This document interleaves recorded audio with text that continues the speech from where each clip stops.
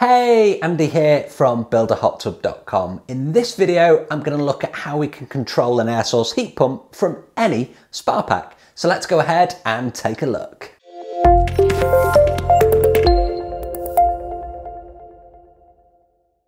Okay, so with the massive increase in energy prices, we're all looking for cheaper ways to actually run our hot tubs. Now, we're not talking about using it less or putting it away for the winter. You know, why would we want to do that on a lovely piece of kit that we've spent a lot of money on in the first place? We want to use it. The way that we can do this is with an air source heat pump. Now, if you've watched the channel or read the blog, you'll have seen how I've added air source heat pumps to other hot tubs, and I even added one to my own.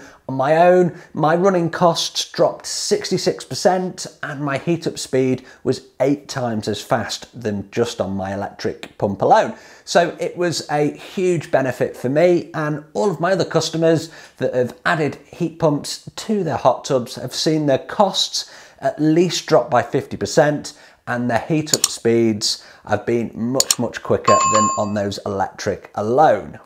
So this video is going to focus on how we can actually control the heat pump from a spa pack, because there's quite a lot of misconceptions out there in the market that, for example, you have to have the heat pump that matches your spa pack. Well, that's not the case at all. So I have a Balboa spa pack. It's one of the most popular ones, and I have a Comfort Line air source heat pump connected to it, and I like the Comfort Lines because they're really well priced and the feature set for what you're getting. It was perfect for me.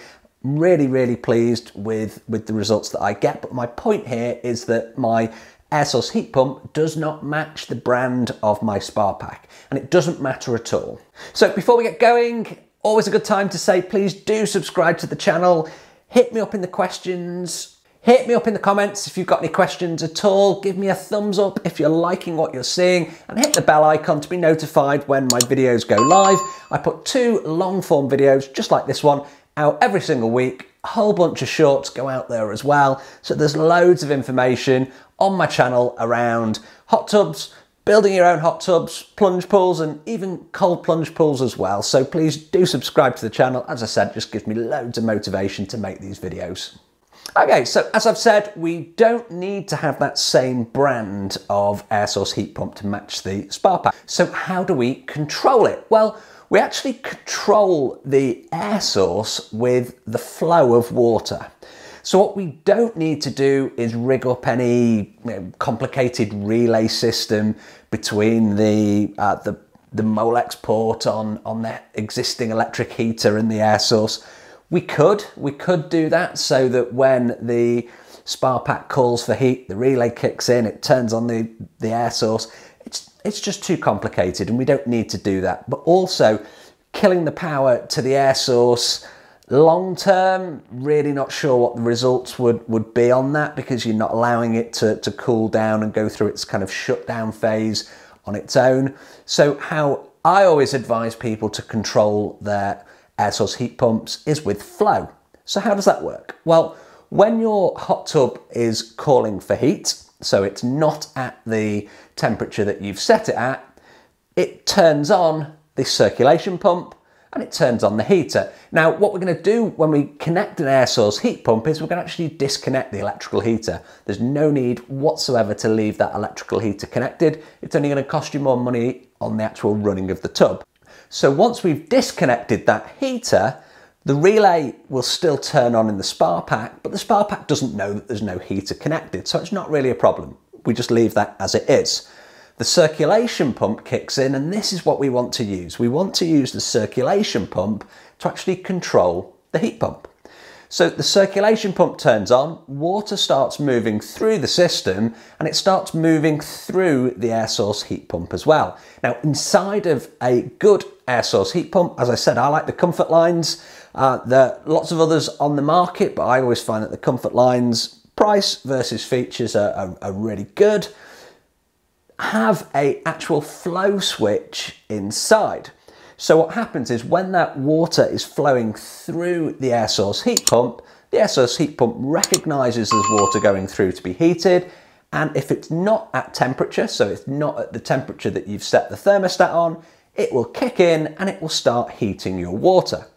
As soon as that circulation pump turns off, so when your tub is actually up to temperature, it's hit the point that you've set it at, the spa pack will turn off that circulation pump, water will stop flowing through the air source heat pump, and the air source will actually turn off as well because it would overheat if it didn't. So that's why we have that flow sensor or flow switch inside of the air source heat pump.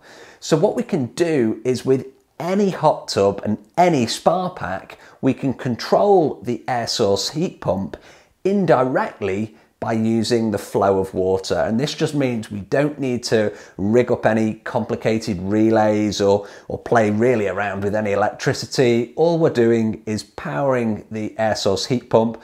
And to do that, we can go straight off the block. And by block, I mean where your main 3-core cable comes into your spa pack, you can come straight off there into your air source, and that way you can put it onto a breaker and it will be on the same breaker as your hot tub. Now, of course, anything electrical, you should always consult a qualified electrician. I'm not a qualified electrician, so you should always consult one before you do anything like this. But the principle of getting the power off the main block into your air source and then controlling your air source with the flow from the circulation pump, pretty straightforward, but it means that you can add any air source that doesn't have to match your spa pack. It doesn't matter about the age of your spa pack, the age of your hot tub.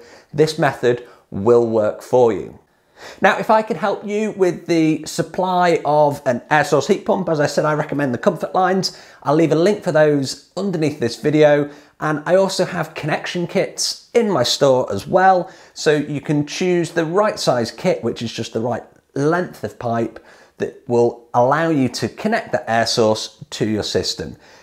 As always, any questions, hit me up in the comments. Don't forget to subscribe to the channel. I hope you found this short video useful, and I will see you on the next video. If you've liked this video, please do like, share, and subscribe to the channel. I'll see you on the next video.